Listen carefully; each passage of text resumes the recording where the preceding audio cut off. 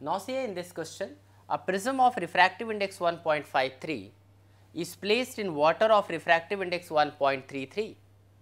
Now, if the angle of prism is, that is, A is equal to 60 degree, calculate the angle of minimum deviation in water. You have to calculate the angle of minimum deviation, but in water, this you have to calculate.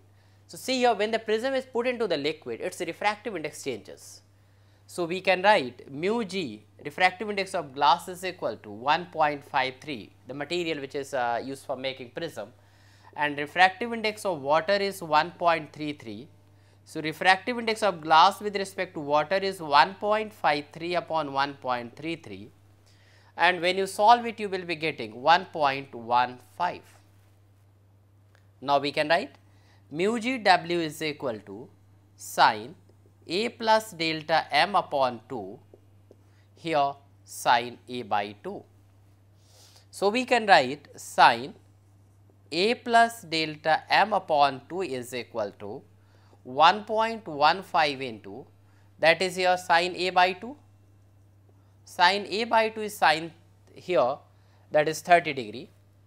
So, here we can write 1.15 into sin A is the 60 degree, that is 30.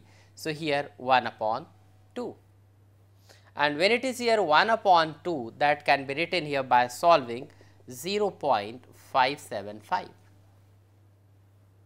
Now, we can write here A plus delta m upon 2 sin inverse 1 here 0.575, and that can be written here in this case A plus delta m upon 2 is equal to 35.1 degree. We can see this value in trigonometric table. So, we can write delta m is equal to 35.1 into 2 minus 60, that will be here 10.2 degree. So, this is the angle of minimum deviation.